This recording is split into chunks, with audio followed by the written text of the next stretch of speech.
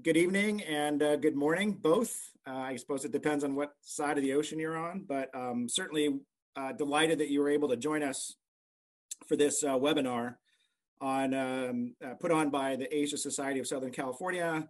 I know there's a partnership with both USC and UCLA, the major research universities here in Los Angeles. And the title of tonight's program is COVID-19, the implications for real estate on both sides of Pacific.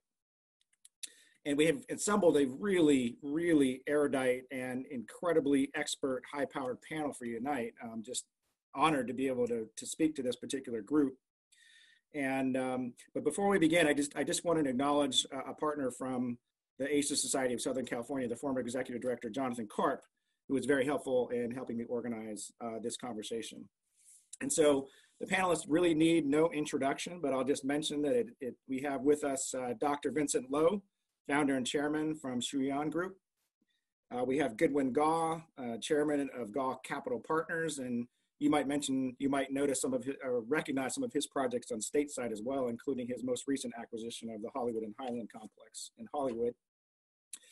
We have Jaime Lee, who's the chief executive officer of Jameson Realty Inc., and they are very active in the urban core here in Los Angeles.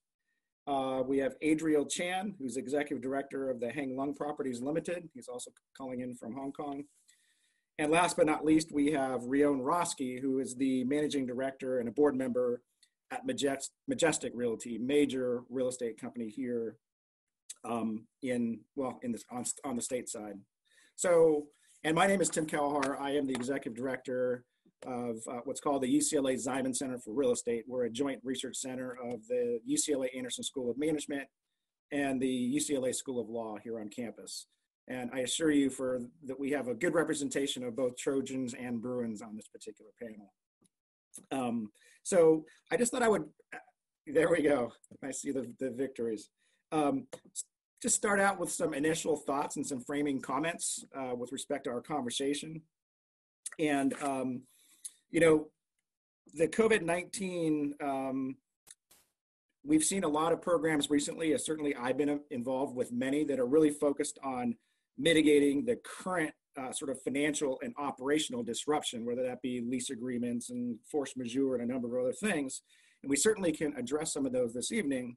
But I think what I would like to do is take advantage of this really high-powered panel and have a conversation more about what the recovery might look like and what the new normal might look like.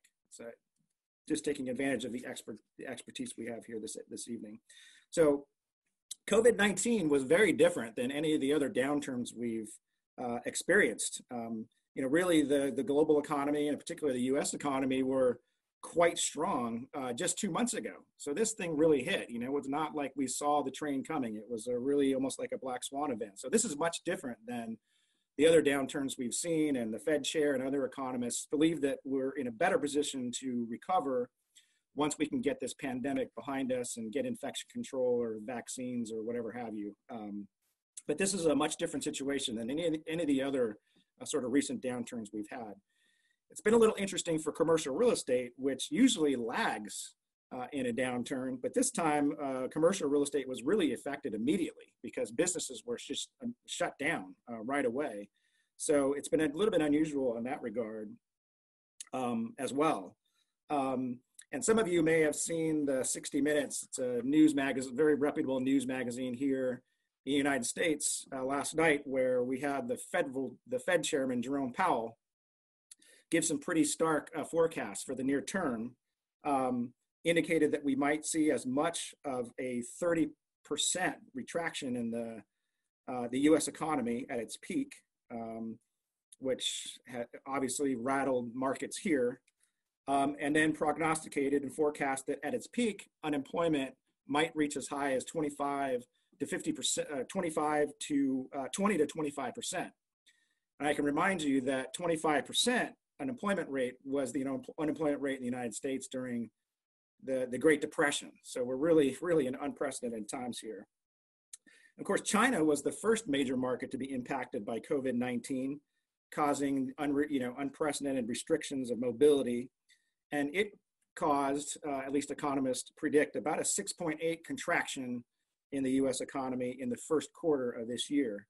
So clearly, you know, a hole that we're going to have to dig out of. And I'm thankful that I have a group like all of you to be able to help work through some of these things and figure out what the new normal is. And so with that incredibly rosy outlook, I'm going to start the conversation with Vincent Low. And here's the question. So as an early real estate investor in China, you've weathered your share of economic challenges and seen your share of cycles. A two-part question. What is your assessment of the global economy and your near-term outlook given the fraught relations between the US and China, which we are both worried about on both sides of the ocean? And then secondly, based on what you are seeing, what factors will aid China's recovery and thus the outlook for real estate? So thank you, Vincent. Thank you, Tim. Two very big questions for me. I'll try and be concise. You've already mentioned some of the backgrounds, and I think the current recession that we're going into are very different from our past experiences, because past recessions have been more like results of business cycles, structural imbalances, energy shocks, and etc. But this one, the COVID-19, I think it's something so new, and the characteristic is totally unknown still to us. I think there's a lot of scientists working on it, but in Hong Kong, we're seeing cases reappearing after the patients have been released from hospital. So the asymptomatic carriers, I think those are the worrying part. And also, I read one report saying that this COVID-19 is SARS plus AIDS together. So it's really worrying. And I don't think the vaccines are going to be available anytime soon. And then we also have a background of a very political charged environment in the world: protectionism, nationalism, extremism, and deglobalization push, and then geopolitical uncertainties all around. And then at the same time, we have asset prices trading at its peak because of all the QEs from the previous crisis. And now that the COVID is hitting the world, I think the global recession is really taking shape and really pushing hard.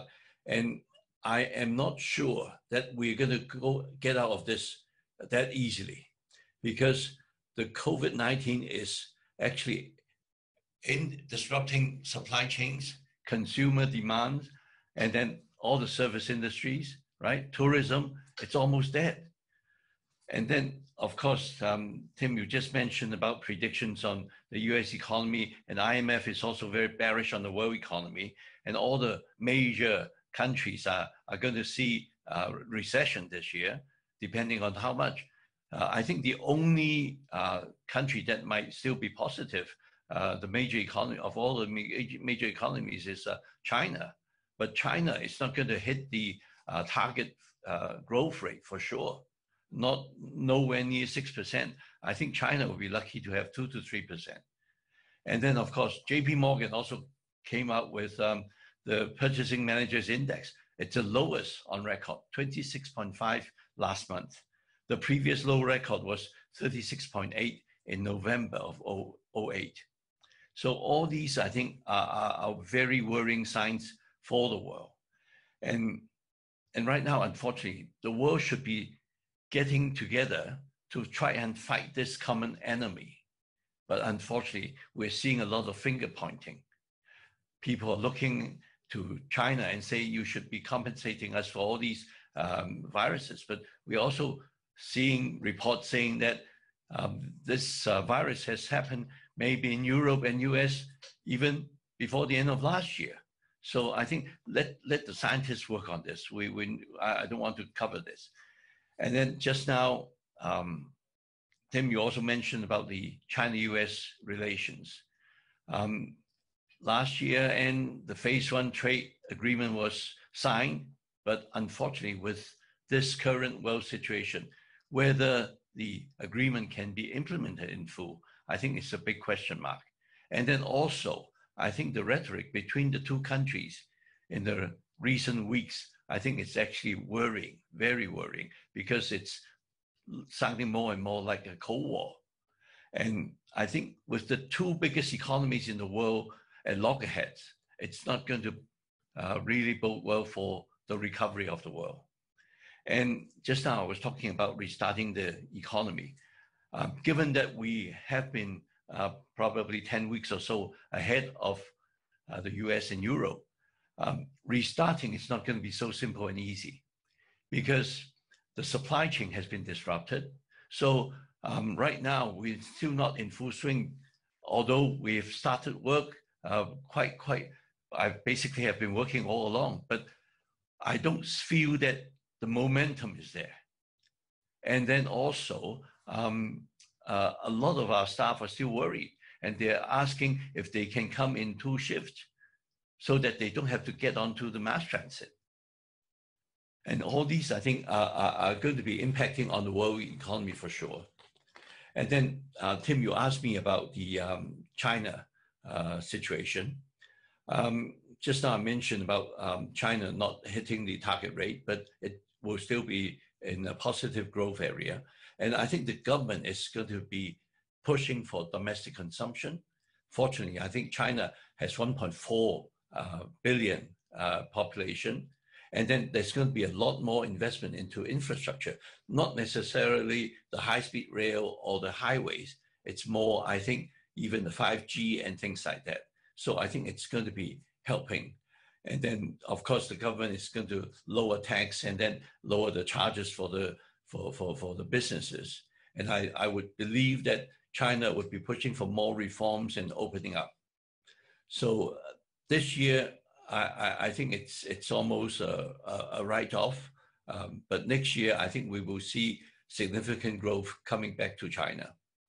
And coming back to properties, the last few months, of course, everything basically stopped because construction stopped on site, and then even sales offices were closed. But in the second half of March, we're seeing the buying interest coming back. And just to give you one example, I have luxury apartment blocks opening for sale soon. And the most expensive unit, the biggest unit, I have over 20 interested parties wanting to buy that. It's costing almost 20 million US. And people are still keen to buy because I think people are seeing the volatility in the equity market. And Asians, particularly Chinese, love property. So I think people still want to put their money into the real estate. So maybe I'll just stop there and later on we can discuss in more detail. Thank you. Thanks, Vincent. Well, there certainly is a flight to safety, and real estate typically falls into that category. As you mentioned, central banks across the world are certainly working to stimulate their local economies. Just one quick follow-up for you, Vincent. The SARS experience in Hong Kong and in Asia, was that a sort of a lesson learned that put Asia in a better position to react to the current coronavirus? Oh, for sure, because the SARS, I think, hit us here in Hong Kong and Guangdong quite badly. And then, but fortunately, we contained that. And SARS wasn't as bad as COVID-19. And then we bounced back very, very strongly in the second half and the year after. But that was a good experience and prepare us for this one. Yeah. Thank you very much. We'll take a deeper dive into some of these particular issues later on in the conversation. I did want to turn to Jaime, and let's take a quick look at the United States market, and in particular Los Angeles, where you, I know, are heavily invested. And Jameson, I know, any of us that have followed the news have made substantial investments in multifamily assets, particularly in the urban core. And I was wondering what your forecast is for the multifamily market in LA. And do you believe that COVID-19 will have an impact on the demand for dense urban living, which has been the trend recently? Thanks, Tim, and thanks so much for having me tonight. I swore I was going to come in here and be the optimist, but Vincent has made me very depressed the last few minutes. I still believe that the marketplace is very, very strong here in Southern California, particularly in LA, and even more particularly here in the center of the city of Los Angeles, where Koreatown resides. In recent years, There's been just a tremendous growth in urban living, transit-oriented living. There's been huge pent-up demand, great rent growth that we've seen in the center of the city, especially among the millennial population. People used to call it workforce housing. What we build is not luxury, or necessarily affordable with a capital A, although our projects do have an affordable component. But what we're really seeing is, younger millennial professionals, many of whom are still considered essential workers or have the capabilities of working from home currently. So we entered the multifamily market in 2014, starting by converting some of our more outdated and underutilized office properties into multifamily. Saw tremendous success there. So simultaneously began acquiring land and doing ground up construction in Los Angeles as well. And we've delivered approximately 2,000 units over the last 5 years. We've got another 1,000 coming online throughout the rest of 2020, and probably 2,500 more in the pipeline. So I like to think of this COVID era in phases, probably a post-management scenario and a pre-management scenario, whether that's a vaccine or advanced therapeutics for being able to treat the disease in a very effective way, or potentially, as we've been hearing much more of, in contact tracing and use of technology, whether or not Americans will get on board with some of the more intensive technology-based uses that are happening in Asia right now, particularly in places like South Korea. But in the near term, the reaction has seemed to be one more of hesitancy as opposed to gloom and doom. I think we're seeing, people pushing off construction starts where they're able to do so, a pause on acquisitions and dispositions as opposed to, throwing hands up and canceling deals outright. I think we've seen some mutual assent from buyers and sellers to just take a hold for a few months and see what happens. There are those still doomsday speculations that this is the end of our use of real estate, whether it's residential or office as we know it. However, I think there are some factors that are moderating people's fears as well. Rent growth has stalled a little bit. New leasing activity is a bit slower on the apartment side. However, there are a lot of things buoying that as well. Single family homes have sold. The sales are equal to the same period throughout first quarter of 2019. Anecdotally, I'm still hearing from people in that sector that there are multiple offers on most properties in the city of LA. A lot are trading for well over asking still. So the strength of that market is sort of trickling down into people's need and the demand for rental units in multifamily. And collections have been much stronger than anticipated. And we're seeing across the board, the numbers are coming in the low to mid to high 90s for April and even in May. There also seems to still be a pent-up demand for leasing, and it really just seems to be the restrictions of people not being able to come out or not wanting necessarily to come out and risk the exposure of touring, but virtual tours and inquiries are high. A lot of the inquiries are coming in for later in the summer, July, August, September. And so we are optimistic that when people are more used to putting on a mask and going out and doing the business that they need to do, that we'll see that growth in rent happening. And then, delaying construction starts will also keep this sort of supply and demand balance moving. Construction pricing is going to come down a little bit more too, even after sort of these ill-advised tariffs and trade policy that has been in place over this last year. Steel is already starting to come down a little bit. And I think with whatever happens in this recession, I think it's undoubtedly a recession regardless of the numbers yet to come in. Labor pricing will come down too. And so that will help promote future construction starts. And we're still in a very, very low interest rate environment. So financial institutions are very risk averse right now, but I think they will still need to come out and lend. So we'll see that loosening up in the months to come. But in the long term, in a post, managed COVID world, I don't really see how these changes can be wholly permanent, especially in LA, which even in our densest places is not nearly, the dense urban area that New York City is. And of course, New York has suffered so much in this time period. But I still believe that young people are used to living in dense areas, are fine raising families in multifamily projects, and will still need to be where the jobs are. I've always, long said that our, time with friends and family is more important than having a big house far away and suffering the long commute times. I still think that people will want to live in big cities. And what we're really saying too is that there's a drive to be near people. If you're saying that, offices are permanently moving out of downtowns and into suburban areas, if people are permanently moving away from the center of cities and can't be in office spaces anymore that circulate in the kitchen area or in conference rooms, then you're also saying that people are not going to sporting events anymore, or clubs or concerts or festivals or conferences to network. And I think there is sort of a permanent human drive to be together. And realistically, if there is a vaccine or if there's a safe way to be together, people will continue to do so. And we can talk more about that on the office side as well later on. But, even as people are sparking all these fears of companies contracting because more people are going to work from home, which is likely true to a certain extent.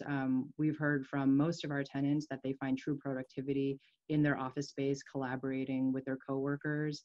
And there will also be, a slight move to slightly lesser dense uses of office space. So that square footage per employee that has crunched down so tightly, as tight as it can be really over the last several years, I think will loosen up, and that use of office space will balance out.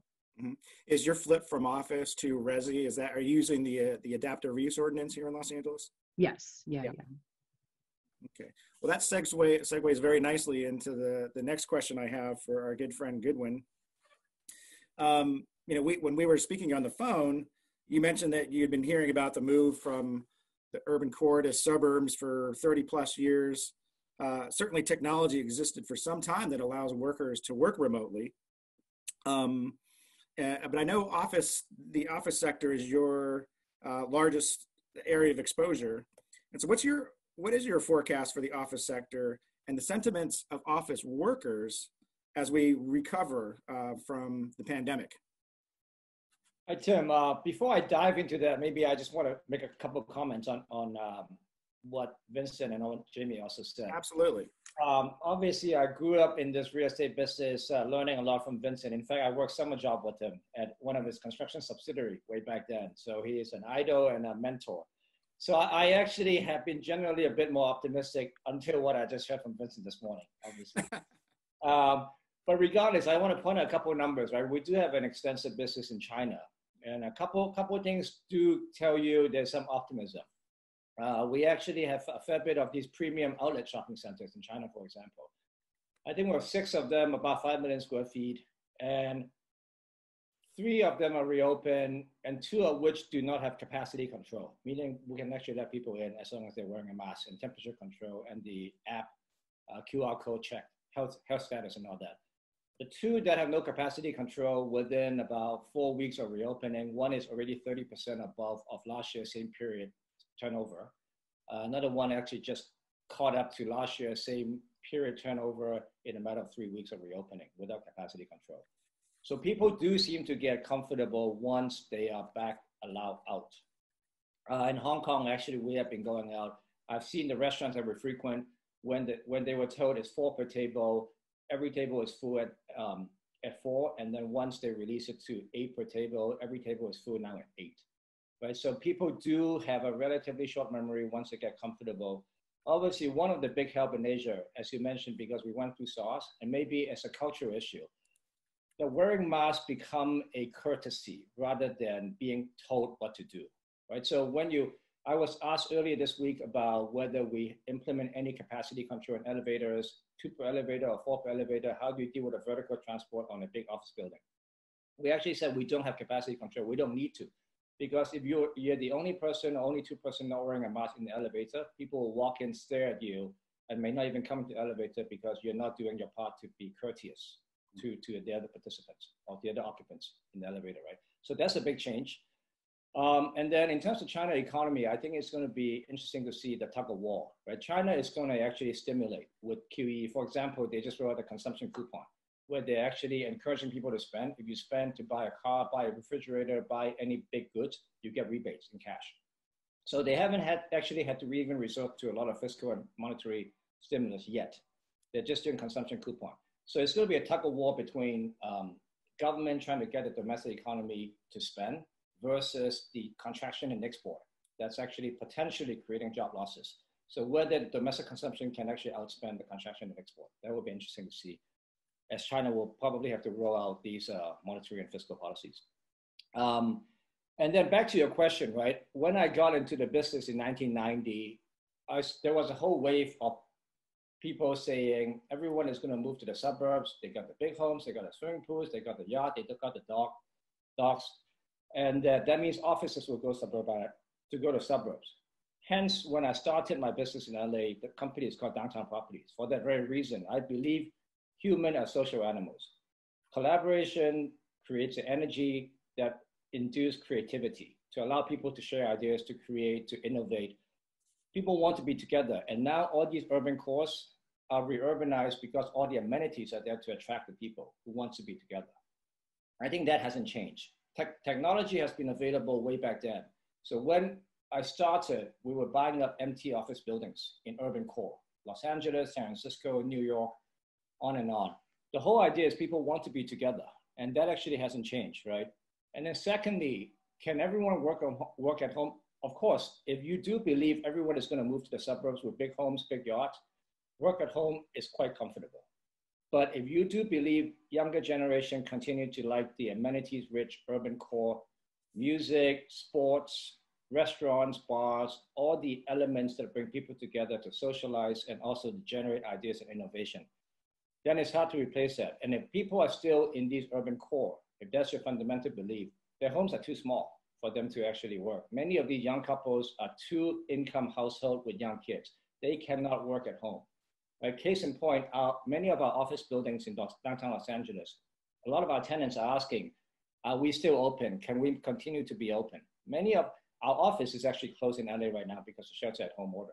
But half my office is probably full because people actually, my staff ask, can they go back to the office?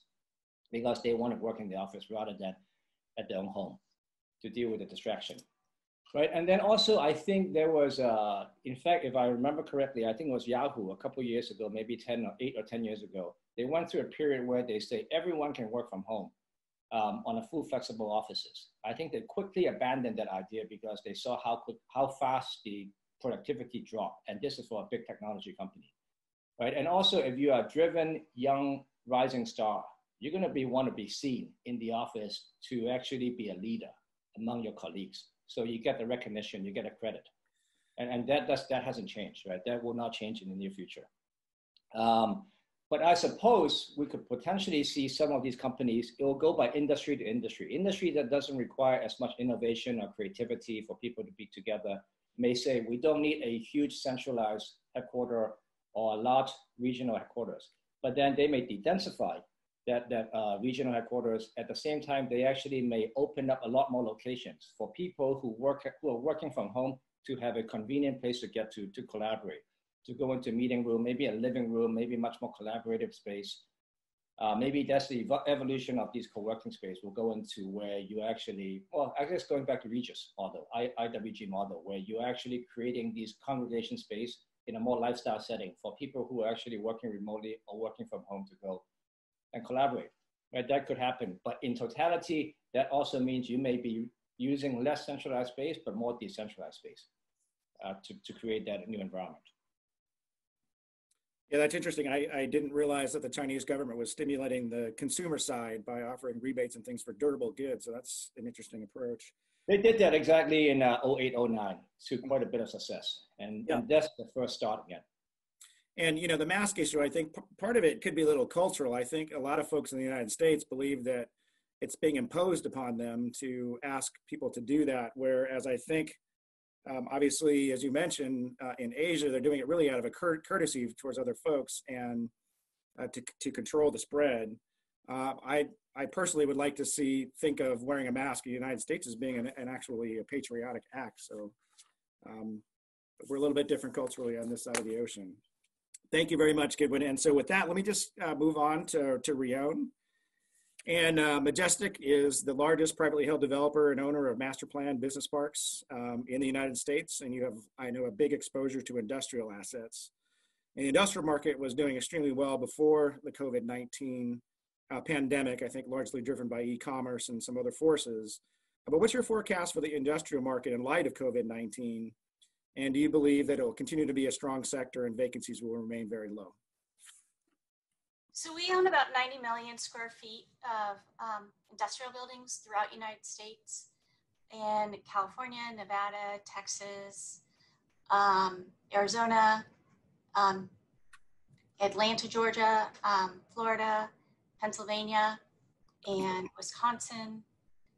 I think I have them all. Oh, Colorado too.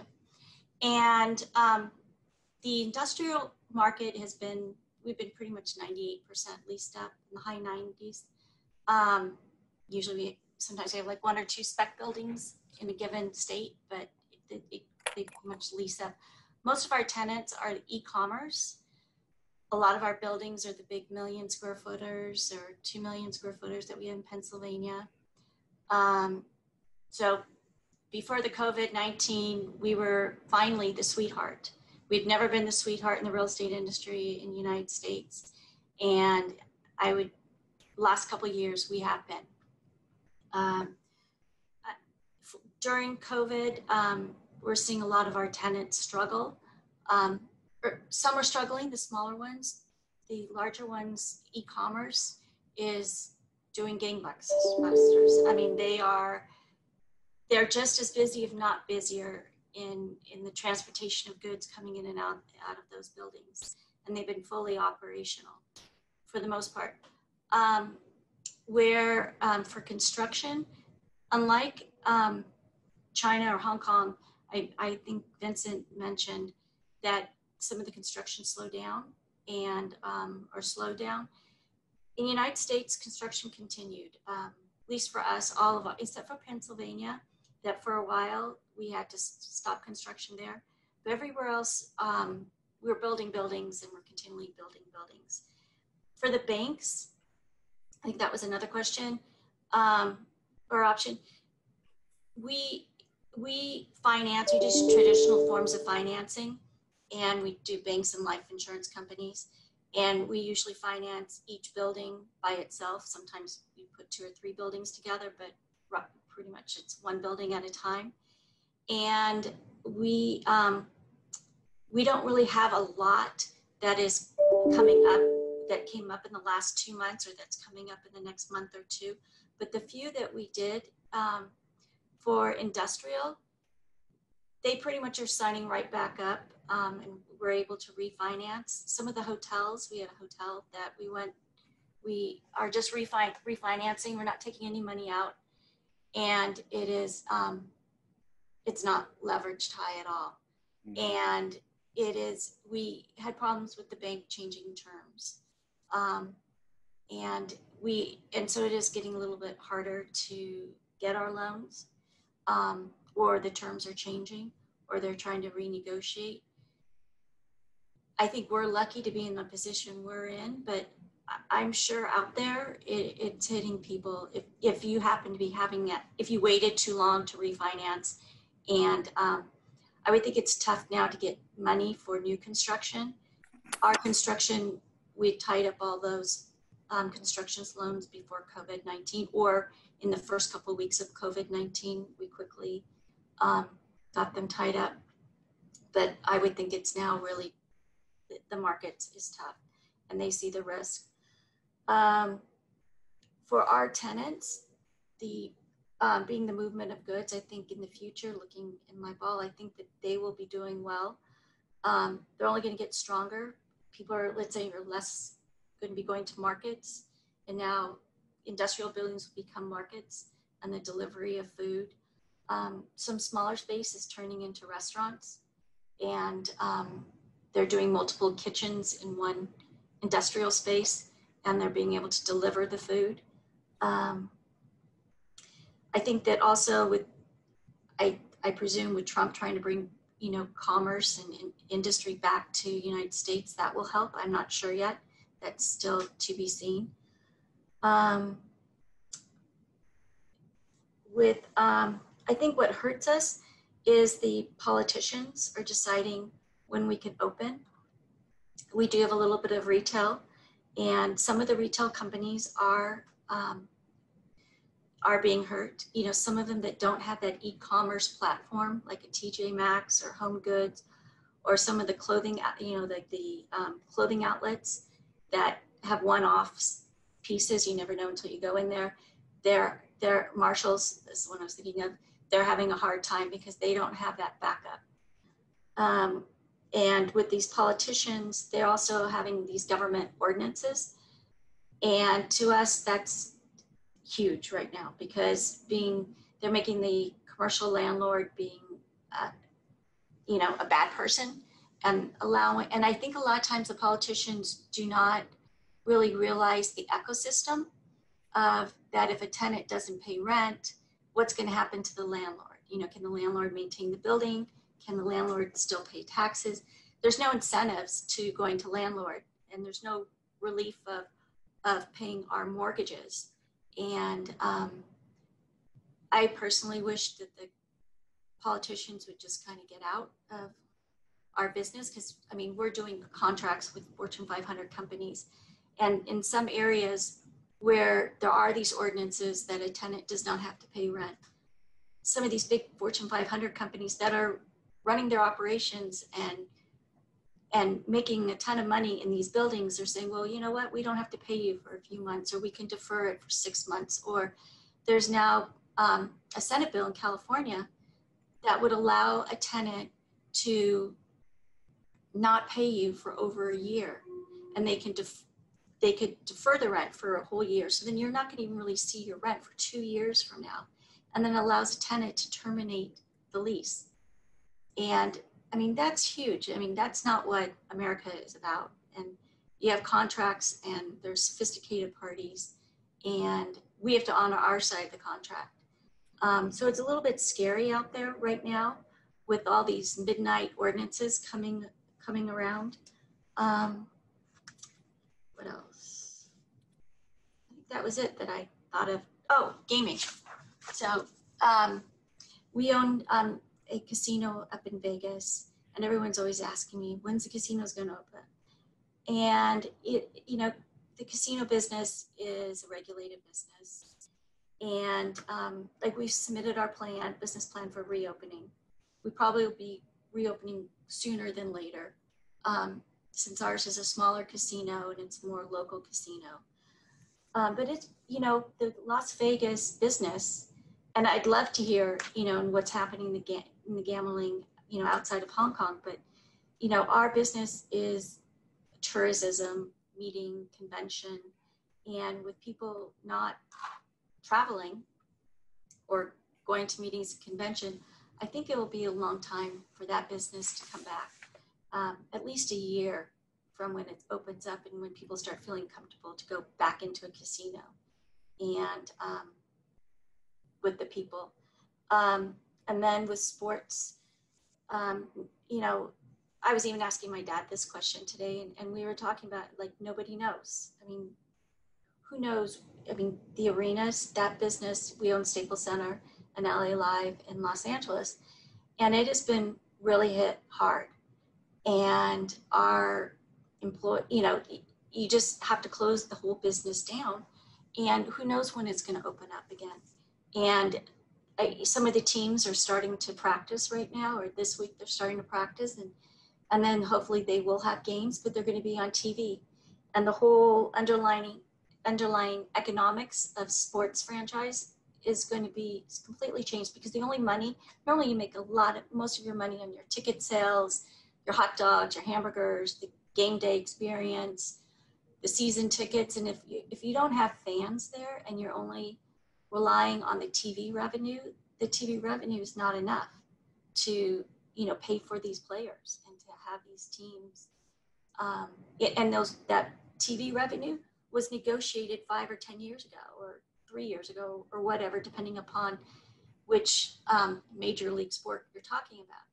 And they're not anticipating, you know, there was none of the anticipation that there was, you know, 10,000 people watching versus 1 million people watching, you know, just throwing numbers out there. But that money goes to the TV. That doesn't, really come to the teams. So it'll be, the economics on that will be interesting. Yeah, well, certainly, and I've heard interesting things about construction. I mean, obviously, fortunately, construction was deemed an essential business, so housing construction and other construction is continuing.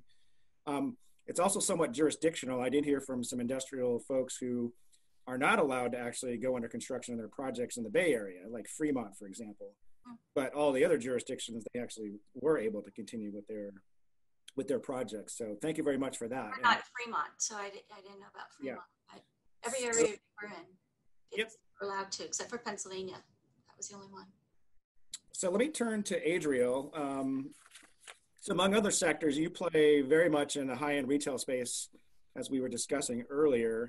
What is the post-COVID-19 forecast for luxury retail in Asia? And in your opinion, what is the likely shift of market share to e-commerce relative to traditional brick and mortar?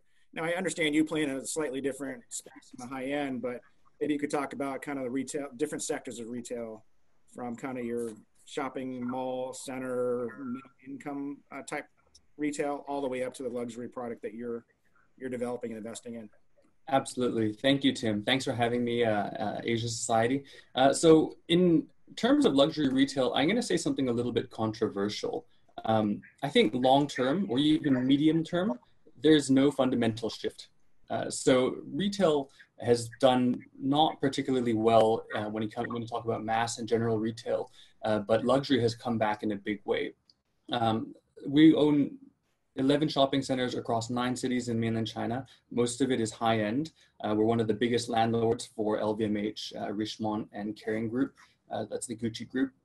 And what we've seen is January this year was already kind of up high single to double digits compared to last year. Obviously, February, when things started locking down, March were very low. And then in April, we started seeing things come back. So April was basically on par with last year, 2019. And then in May, so we're now into the last week of May, things are actually looking really, really good. I think there's a little bit of a bounce where people have been cooped up for too long and they're looking to get out and to consume. But it's more than even I imagined. So some of our malls are seeing this week compared to this week last year, double the sales of what we saw otherwise. So that's a little bit surprising in the magnitude of the recovery. So I think that if this continues, and even if this is a bit of a bounce, I think luxury retail, at least in mainland China, will continue to do very well. Now, if I try to extend that a little bit to the US, where we don't actually operate any malls, but through our conversations with the CEOs of these luxury groups, I mean, everyone is very bullish on the US market, and I don't see why that should be too different, at least this, based on what we see so far. One thing that we've learned from SARS, and Vincent talked about this a little bit earlier, is that things do come back, and you'd be surprised how quickly they come back. The human race is resilient, and I think that if what we experienced back in 2003 is anything to go by, retail will come back. As others have also mentioned, we're social beings, so there's a natural need and a desire to be together, to rub shoulders and elbows with others, and I don't think that is going to change just because of this pandemic. Human nature has not been changed by COVID-19. So in mainland China, I'll talk a little bit more specifically, we had this big shift over towards the end of last year of people not shopping as much internationally and people shopping more locally in China for luxury. And that has continued. Obviously now with travel restrictions in place, people don't have the choice to go overseas or to travel. And so all the consumption is being focused into their local high-end malls. At the same time, we had these gray market sort of individual importers shipping things in from Korea or Hong Kong or Taiwan or Japan back into mainland China. These guys aren't allowed out of their houses. They can't send things into China. Logistics have been stopped. So that is absolutely helping our business as well. So, if I change tack just a touch on when it comes to luxury, people ask, has it fundamentally changed? I think no, but at the same time with COVID, people are definitely thinking more about what the purpose of retail is, what the purpose of luxury is. And so I think that the brands will have to change. This is really their purview, not mine, but I think they need to more clearly define their purpose and justify their existence. To make a little segue into the world of online, it's actually very, very good timing because everyone knows LV, Louis Vuitton, the luxury brand. They've just done a collaboration with League of Legends, which is an online gaming as a social game. They have both in-game skins where you buy basically clothes for your character, which I find very interesting. I think they're about $10 a piece. But they've also put out an offline collection, which is, I checked, it's actually on sale right now on the LV website. So this is something, and actually a small side anecdote, I like to think I can take some credit because when we saw Bernard Arnault back in June, this is something that I specifically mentioned to him that they should really look into gaming. And they announced this in September and it went live in October. So, I like to think that maybe I had a hand in that. So I think that is something that you cannot ignore. People being stuck at home, I think video games have taken off. Even friends of mine who were never video game players are now, they went out and bought a Switch. That's the one thing that they had to go out and buy along with their groceries in order to play this Nintendo game, Animal Crossing. So I'm sure those of you with children or even actually, I'm sorry, probably some of us here play Animal Crossing. Valentino, one of the other big luxury brands, put on their spring-summer 2020 lookbook on Animal Crossing while everyone was sheltering in place and while the fashion shows were canceled. So I think that there's definitely a certain shift in luxury brands' mindsets to make sure that they're using all the online channels available. So, I mean, if I can draw a small conclusion, I think the forecast for luxury looks good. I think that COVID was a big bump in the road, and it's definitely taken out a couple of months from 2020. But if things continue on the trajectory that we're seeing, I think that it will actually continue to be a very strong year. Luxury is going to outperform the market as it has been, and it's finding its way into online channels, but it's not necessarily in the ways that we all thought. So I'll talk very quickly about e-commerce. It's something that we've debated intensely over the past few years, actually kind of the past 8-9 years. And, in the short to medium term, I don't see a fundamental shift. In mainland China, where online sales is already over 25% of household spend, we're pretty much saturated. Of course, when you can't go out and when you can't go to malls, you have no choice but to shop online. So that's obviously going to jump up for the months that everyone was in lockdown. In the US, and these figures, I'm not sure if they're recent because I think these are from last year, household spend online is not even 15%. So if you say that China is saturated, then I think the US probably has another 10% of household spend to go online. And so I think that the pain for US retailers is going to continue. Obviously, like I said just now, I think this is going to be primarily in mass in general and otherwise uninteresting, what I call uninteresting retail and unexperiential retail. But I think that there is still a lot of space for sales to go online.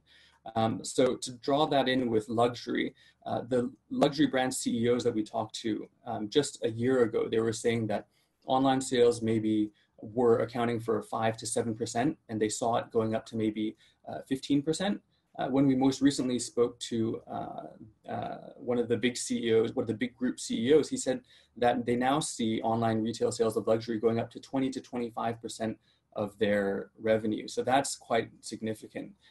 So at the same time, that sounds scary for those of us in the offline world, but at least in China, what we see is that is primarily incremental. What I mean is, so everything that's being bought offline is still growing, but there's an additional sales coming in for the luxury brands online. Insofar as that is, there's portions of that are being taken away from offline. I think that is primarily resellers and department stores, not their flagship stores. So if you're the landlord for a flagship luxury brand, I think that you're still probably very safe. So luxury retail has always been experiential, and I don't think that has changed or will change. But the brands had been very inconsistent previously. Some had done it better than others. You know, they only put out pop-up stores or limited edition products from time to time. And I think that's going to become a lot more regular as people really become familiar with this online marketing and sales model. So, I mean, if I put these two together, I can't say that COVID-19 is fundamentally changing things for retail and for real estate. I think it is accelerating changes that we've already seen happening. So I think it will continue to accelerate those changes, but it's not going to make life completely different for us in retail real estate. Yeah, I think obviously you play in a very particular place in the market, which is the high end. You know, I think that's probably a much rosier picture than what we're seeing here in the United States, where, you know, consumer spending contributes almost 70% of the US economy. And retail sales have dropped, it says 16.4% in April. So we're very concerned about retail sales here. And obviously not just the high end, but the middle and even low level income as well. I anticipate that probably there'll be a shift towards more flexible omni-channel retail models and fulfillment in the you know, going forward in the future. Just some housekeeping. I was given permission to go about 15 minutes longer, so let's go through some kind of power questions here for the audience, and then I will preserve about 10 or so minutes at the end for some of the Q&A that's coming through. I did want to talk briefly about the hospitality sector, and maybe I can lean on you, Goodwin, for this, but you know, as of this May, nearly 7 out of 10 hotel rooms were empty across the United States, according to STR. And that doesn't even count the thousands of hotels that are actually shuttered right now. Of course, you have assets across the globe in hospitality, and you have 36 plus hotels across the globe. Which one of those models and flags are likely to survive, and which ones are going to have a lot of difficulties? I think you said something like, you know, if you have a really destination-oriented hotel, that will fare much better. Right. Yeah, hospitality obviously is going to be the sector that's actually most impacted, right? Because people's habit may very well change, and some of the habits may very well be permanent in terms of the change. But I do believe there will also be winners. There'll be plenty of winners and losers out of this shakeout. Probably less related to the brand side, but more related to asset side, right? Again, not too dissimilar to luxury from that point of view. The younger generation are all looking for experience. Anything that's, and going forward, likely anything that's more experiential, more sustainable, more eco-tourism driven, a lot of those will actually thrive. I think in the very near future, you're going to have the drive-to destination that will actually come back the first. We're already seeing it. In fact, the Expedia of China, Trip.com, I think Jane was mentioning to us the other day that her, since reopening a couple of weeks ago, her car rental business is back to almost 90% of pre-lockdown. So people are renting cars, driving to within 2 hours to drive to destination because they've been cooped up at home for too long.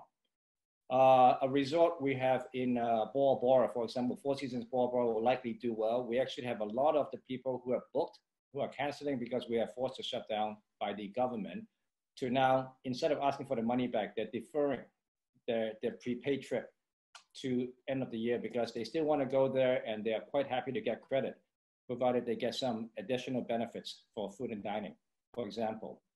And so I think people will likely say, instead of going on 3 to 4 trips a year, they will go on one of these special trips a year, save up the money for that one special trip, right? So, and I think you see that for business travels also. Instead of people doing just a day trip or one trip for one meeting, come back the next morning, we'll likely group a couple of meetings into one. So I think if you are in a big city, we own the Standard in New York, Roosevelt in LA, those hotels in particular, if you are more dependent on domestic travel, domestic business, and you're more experiential, you'll likely come back first, right? The more commoditized big boxes will likely be the last to come back. A lot of the hotels relying on MICE business, convention businesses, those will likely be the last to come back because they have a lot of boxes to fill. Union labor is very expensive, and big conferences are likely going to be a thing of the past, at least for the next 3 or 4 years, potentially. So I think there'll be a lot of shakeout, and then also some of the niche hospitality strategies where people are cater to the outdoor space will likely do well. Right? That's something people are going to be want to expose to more and more. But some of those trends are already taking place, and will likely continue to go towards that end. Yeah, we've got to obviously get the airline business up and running too with respect to travel. And then some analysts are suggesting that 15% of the market will disappear in the corporate travel market, which will obviously have huge implications as well. Let me just go over to another kind of hot topic in this whole space is businesses that have a co in front of it. So co-working and co-living. And maybe I'll direct this towards Vincent and possibly Jaime. What do you think about business model? Is that survivable, or are they going to be able to implement and adapt in a way that they'll flourish? I mean, look at a WeWork. They take down a certain number of rooms, space. They rent out a certain number of space, and they're playing the arbitrage. But I'm not sure if that's going to work anymore when you have a reduced, obviously market share. Jaime, why don't you go first?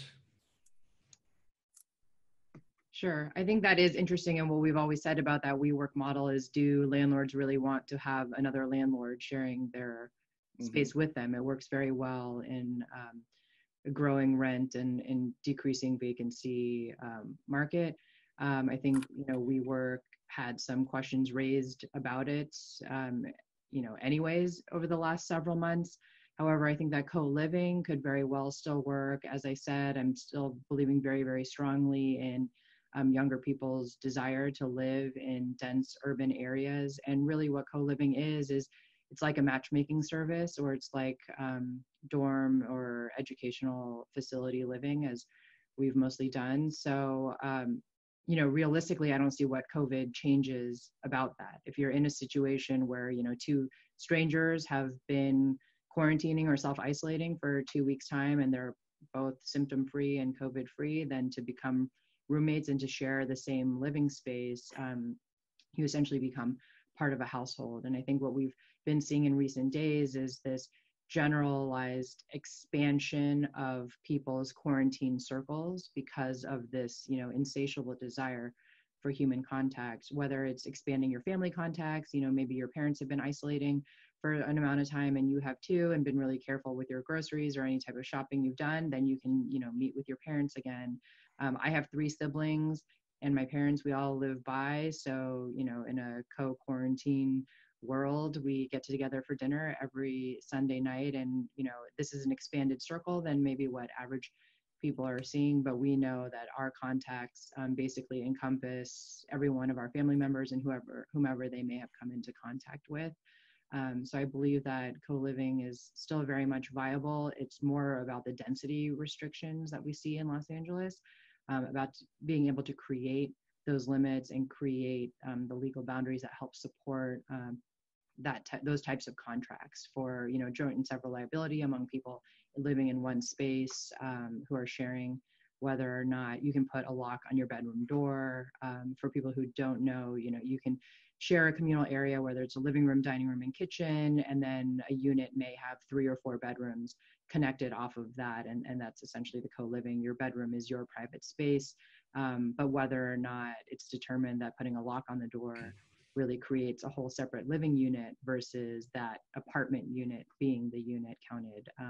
Those are questions that have yet to be seen or fleshed out really, especially in our area, which is why we haven't delved into it, but we're certainly interested because of this sort of wave of pent-up demand that we've really been seeing for smaller units with higher end finishes in heavily amenitized buildings. And, like we were talking about the social aspect of it, people use their actual apartment as a place to store their stuff and a place to sleep at night, but all the socialization is happening outside of that, whether it's work or in the common areas of the building. Yeah, it's really interesting, and obviously it speaks to the housing shortage. We have a tremendous housing shortage of supply here in the United States. So density and creating new types of innovation in housing is really important. And I think the co-living concept was born out of that. Vincent, rather than have you follow up on that question, let me jump to the first question that actually came in, and it's related to some of the comments you made earlier. But the first question for the group was, Hong Kong appears caught between U.S. and China trade war, as well as political struggle over democracy. So far, property prices seem resilient in residential, whilst commercial is waning. What is the outlook? I think in Hong Kong, because there is a big shortage of land, despite the fact that we only built about 1/4 of our land area here, but with all the restrictions that have been built into the system, we just could not use the country park sites, which is 40% of Hong Kong's land. So I think because of supply and demand, so the property market is still holding up very strongly. But I do see a problem with the Hong Kong situation because of all these demonstrations, and which sometimes can become very violent, and it's worrying people. So even for myself, and I'm sure Goodwin and Adriel will be the same, when we know that there will be demonstration in certain areas, we don't want to go. And I think that will affect Hong Kong's sort of image and our efficiency. So I think longer term, Hong Kong will have to really, I think, find a suitable arrangement that we can just continue to move on. But actually, I would like to make a small comment on the co-working area. I think it's going to be a trend that a lot of people want to work from home. Although I agree with what Goodwin has said, I think the back office people are likely that they can work from home, but it will have to have a different arrangement from just working really from home. I've been examining whether it's feasible that, for example, in our clubhouses, we will set up certain areas where people can work there and have all the securities and privacy. I don't think companies would be very comfortable that your staff can bring all the company information home to work, especially in a place like Hong Kong, where the apartments are so small. Basically, you don't have any privacy and security. So I think in the clubhouses, we can have an area where people can co-work with the security. Yep, absolutely. Question 2 and 3 are somewhat similar. So let me ask question 3. With the recent policy by Twitter letting their employees work from home indefinitely, what impact does this have on real estate sector in SoCal and around the Bay Area? Do you see same trend being followed by other companies? Our office folks are not in the Bay Area or California, but maybe Goodwin, you can comment on that. Sorry, the second part again? It was Twitter allowing their employees to work from home. And what do you see, how do you see that impacting the SoCal and Bay Area sector where we have heavy tech exposure? And do you see other companies following suit? I mean, actually, you're already seeing the trend in SoCal, which are entertainment company centric, and Bay Area, which are tech company centric. If you look in downtown San Francisco, for example, you probably have 15, 20 Google offices alone, despite the headquarters being in Silicon Valley, not far away. Right, so they already have been actually going towards, a lot of these big tech companies are going towards a trend of quite a few satellite operation to allow engineers to actually, who are working from home or have flexible hours, to actually go in and congregate in these spaces, right? And back to, maybe this ties back to a little bit of at least my thesis of the co-working space. That co-working model will likely have to change, right? We always, as landlords, we always thought it's an interesting mismatch because the co-working operator are giving you a long-term lease, long-term liability on the balance sheet, yet they're actually getting very short-term revenue that can actually disappear in 30 days or less.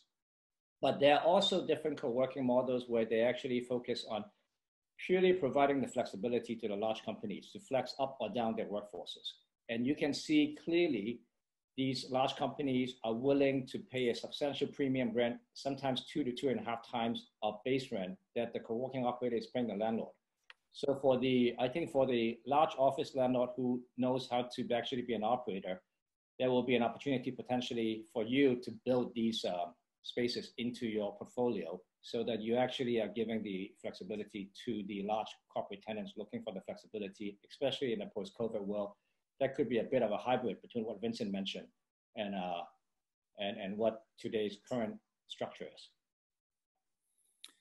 Perfect. Here's another question on NAV. Are you seeing any immediate or foreseeable decline in NAV, net asset value, or devaluation of your assets How are you projecting this potential decline in asset values and cash flows due to lower rent, higher vacancies, and widening cap rates? Anybody want to tackle that one? From my point of view, if you believe the 3 central banks in the world that matters are all going through a QE. QE means increased money supply, cheaper money once things normalize. And if you believe in that, and you obviously then you have to couple of whether that correlates of your belief or demand substantially reducing. If the demand is going to stay flat, but your cost of capital goes down in 12 months when things subside, why would cap rate goes up? Because your fundamental fiat currency is losing its value proposition. Yeah, anybody else want to add to that? I think I agree with Goodwin there as well, but I think with all the QE that's going on, and particularly the Fed in the US is saying that it's unlimited. It's not going into buying all the consumer goods. It's buying assets, and it's keeping asset prices up. And it's likely going to even go higher because you have so much money chasing so few goods. So if you have good assets, you need not worry. Agreed. Okay. I'm trying to consolidate some of these questions. So, unfortunately, we're running out of time. We're not going to get to all of this. Certainly, I could give my email address out, Ziman. It's tim.kawahara@anderson.ucla.edu. And if you have any questions that we're not able to get to, certainly send them on to me, and I'd be happy to have potentially the panelists, but certainly our experts at UCLA offer some answers and some insight, including I can probably answer some of them myself. But we have 5 minutes left. I just want to part with some, kind of big picture questions, and this could be towards anybody, but it might be geographically specific, but in terms of the recovery, and I guess this also depends on whether you might see a second wave of the virus, but is the recovery going to be V, U, W, or L-shaped? Any thoughts? And again, that's probably market specific. Reon, I think you unmiked yourself. I think that it will be as quick as we can open up. It'll be the quicker we rebound. I think the longer that we stay closed and our society and the businesses stay closed, it's just going to hurt us, and it'll be a longer way to recovery. And I think it just overall the trajectory will just be more slow. Yeah, anybody else? I want to say V, just because I want to be the perpetual optimist here. But I also think that it's, what's going to be critical is, as Reon was mentioning before, some of the policies that have been coming down as far as rent payment and, moratoriums that have been imposed on landlords. The concept of landlords as evil is certainly not new, and we're seeing unprecedented suffering among people who are losing their income, losing their jobs, who are being, handicapped by the virus, whether caring for family members or they themselves becoming very ill. So, we try to be incredibly supportive and sympathetic and empathetic with all of that. But at the end of the day, the buck doesn't stop with landlords. And, on the one hand, for the government, it is their responsibility. I try to think of it maybe as, the same as imposing speed limits. This is a public health crisis. It is the government's responsibility to shutter businesses, to keep people safe, but it also is that to be supportive of the economy. On the other hand, we've already seen, unprecedented trillions of dollars coming out in business support. That PPP timeline, the initial one, is ending very soon, however, and what I really think is this is probably going to take 3 or 4 times what has already been spent in order to buoy the economy to get on this trajectory that we wanted. At the end of the day, the government understands that they are in control of, the stay-at-home orders, the reopening of business in a safe way, the mitigation of hospital utilization, which also means that economic cost of, promoting and supporting the individuals who are suffering through this and the business side of it too. So I don't know exactly what the impacts of $11 trillion of government support looks like at the end of the day, but I know this is going to be the United States digging very, very deep to support the normalization of our economy as we come out of this, even if there is a second wave. But hopefully, you know, a small amount of that money could even be put towards the mobilization and commercialization of vaccines, therapeutics, contact tracing, technology, any of these things that we have seen work very, very effectively in other countries too, to help support, you know, not just reopening because that's what Americans demand, but to be able to do so in a safe and responsible way. Yeah, Goodwin, did you have something to add? Yeah, I think it depends on economy by economy, right? And also, obviously, how much of the U.S. media rhetoric is tied to the election cycle also in the U.S. Mm-hmm. It's always surprising that you don't hear actual stats comparing what would be a normal every year daily death rate, fatalities in U.S. versus what is happening now in terms of the Delta. And then how not enough focus is actually on why does Hong Kong have 4 fatalities and 1,060 plus cases, and why does Singapore has 27,000 cases with 21 fatality, right? There's not, so it's a people's psyche. If it get to a point that, and these are relatively democratic economies, societies, and yet if they can keep the fatality that low, that would be what Jaime mentioned as the post-management situation. If you feel things are properly managed, the fear factor will go away. Then it will be more of a V-shape. Otherwise, it will likely be a prolonged U-shape. Mm-hmm. Yeah. One last brief question. Any correlation? I think Vincent may want to say something. Oh, go ahead. Well, I'm the big bear, unfortunately. I'm actually very bullish and cautious about the immediate 2-3 years.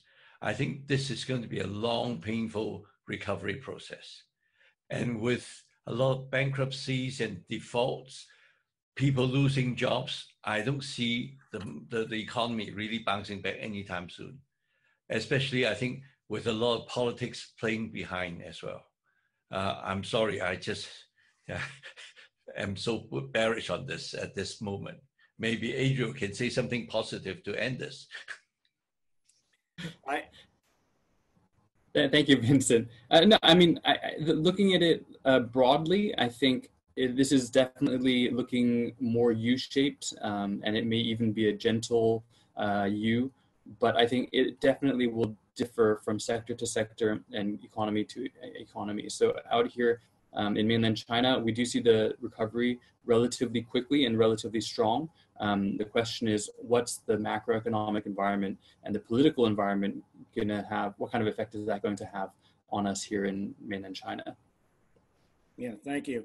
So unfortunately, we are at our allotted time.